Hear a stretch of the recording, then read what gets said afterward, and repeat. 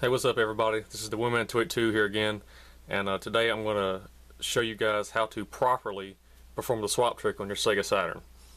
Now, the reason I say properly is because there's a lot of videos on YouTube that show you how to perform the swap trick, and they do work, but you have to be really precise when you do it, and you have to be really fast, and it's not very easy to do, and it also it causes damage to the spindle on your Sega Saturn CD drive over time.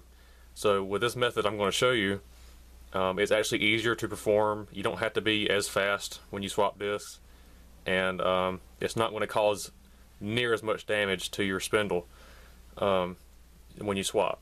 Now, that being said, a mod chip is best if you want to play backups on your Saturn, because you don't have to swap and you won't be damaging your CD spindle.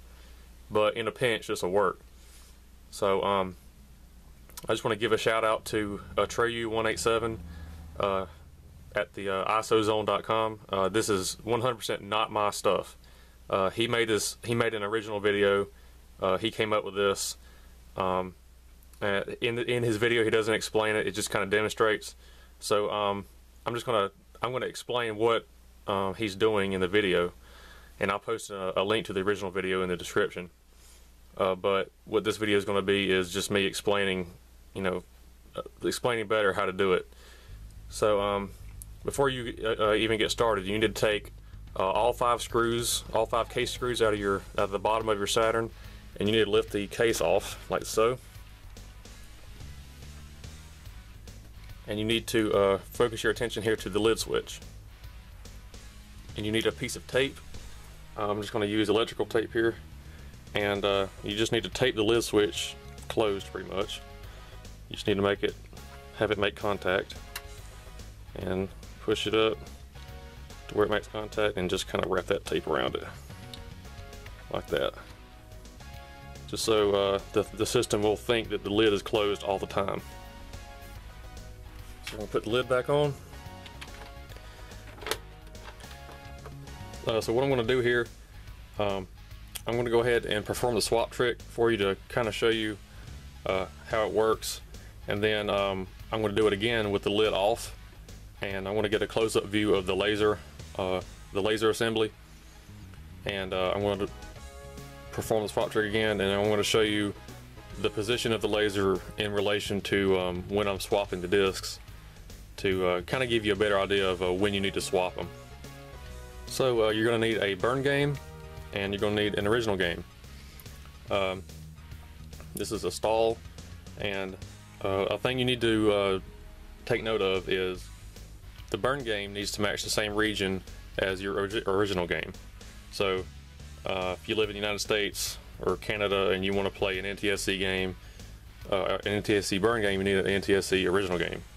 If you want to play a backup, like if I wanted to play a Japanese game that was only released in Japan, I would need to take that image on my computer and patch it to NTSC U, so that it would run on my American Saturn.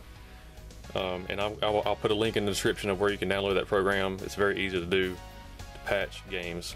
So if you want to do that, you don't need like an action replay cart. So what I'm going to do, I'm going to put the bird game in the Saturn first, and I'm going to power the Saturn on.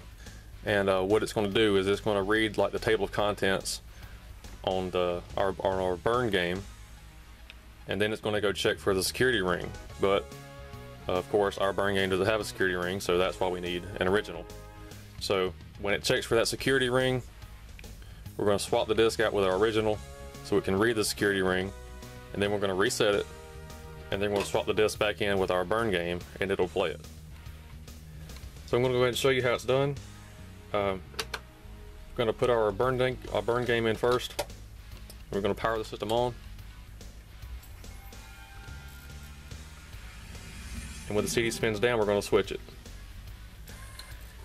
like that. Switch it with our original, and when the Sega license logo comes up, we're going to reset it, and when the CD spins back up, we're going to switch it again.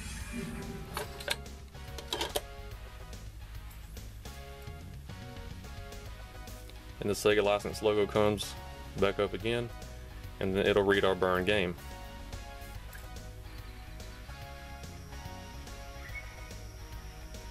Just like so. So as you can tell, if you've watched any other swap tricks on YouTube, this one is way easier, and it reads it just fine.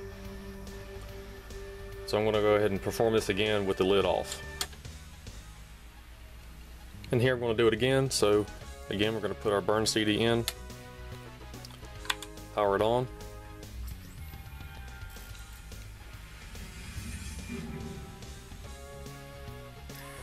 Alright, so the CD's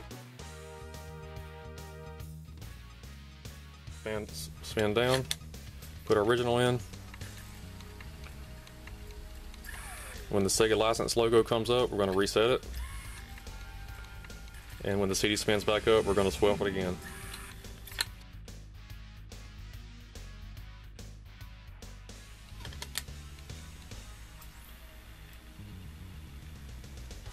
And the license logo comes back up one more time.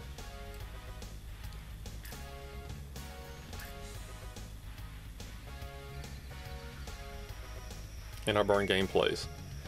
So that's pretty much all there is to it. I mean, it's pretty easy once you get the hang of it. You might have to do it a couple times to kind of familiarize yourself with it. Yeah, it's very easy to do. So that's it, guys. Again, it's just really easy to perform if you know how to do it. So everyone say thanks to Atreyu187 of the ICZone.com for figuring this out. He's a super cool guy. He's really helpful. He's a really nice guy. So go check out his video that's in the description. That's the original one. And again, I just want to say thanks to him for showing everybody how to do it the easy way. So I'll see you guys next time.